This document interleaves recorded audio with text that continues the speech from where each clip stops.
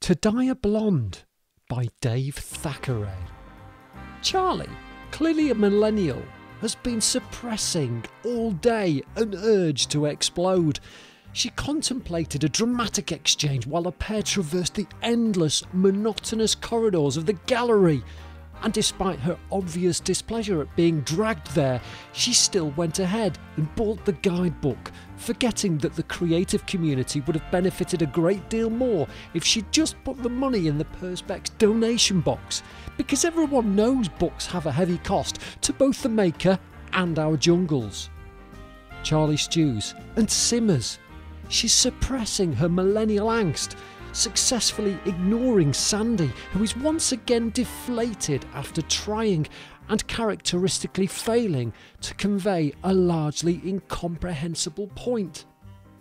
Charlie decides she made a big mistake buying the guidebook and starts sighing. It's a very noisy sigh. We're bordering on a grunt, but the girl lacking communication skills is unmoved by this clear display of displeasure.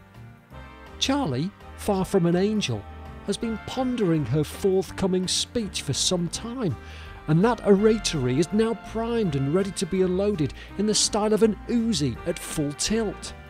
She wipes the book free of mind juices which may otherwise muddle the air that is about to be frothy with spittle and lunacy of degrees previously not witnessed outside of Westminster. Charlie starts the countdown until the apocalyptic outburst.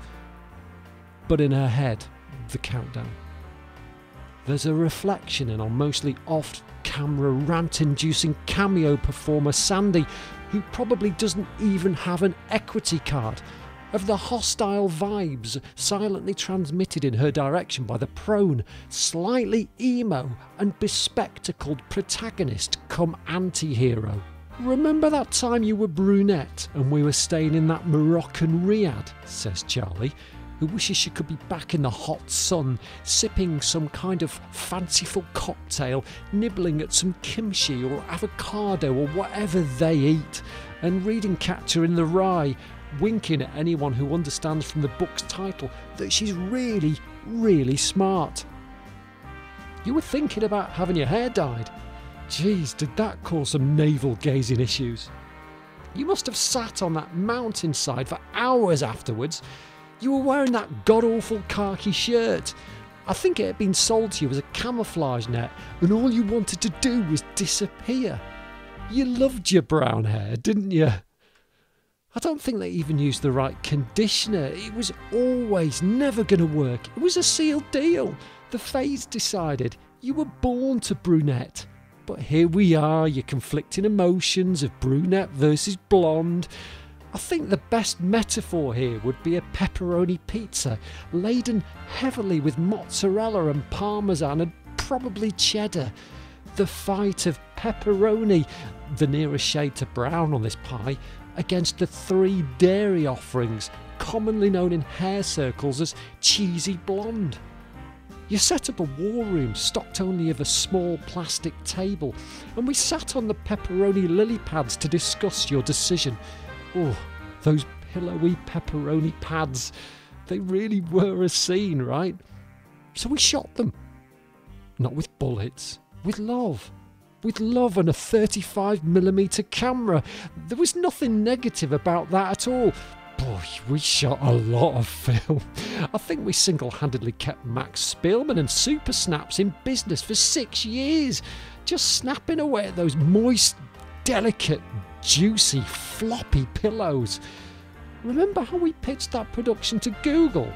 An hour later they set upon the concept with reckless abandon, first creating a prototype app and later launching it to the world as Google Photos. Those photo processing stores really got the raw end of that deal. And I feel somewhat culpable because we took so many photos of those damn pillows.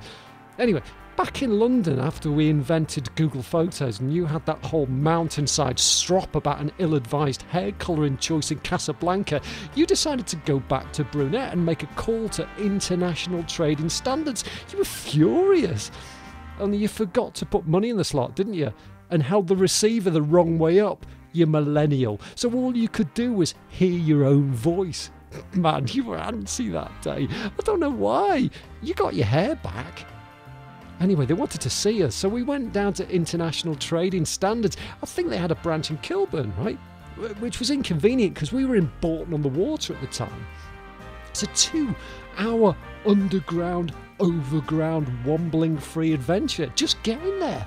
What was surprising was that we arrived in London that day on New York subway swapsies day. But man, it felt so good being in the capital after they shipped in those shiny capsules with luggage racks and more hoodie-wearing hostiles than is typical on the Northern Line. It was a journey though, wasn't it, of immense joy. Brought us both light, even though your hair was dark. As we talked that day, and you realised that though your hair was murky, your mind shone like a million candles. And that was enough to remind you that in that poolside state, all those days ago in Morocco, you actually made the right call after all. And now you're blonde again, where you should be, your rightful state. Do you hear me? We're done with dying. It's time to live, because blondes have the most fun. Thank you for listening to Die a Blonde by Dave Thackeray.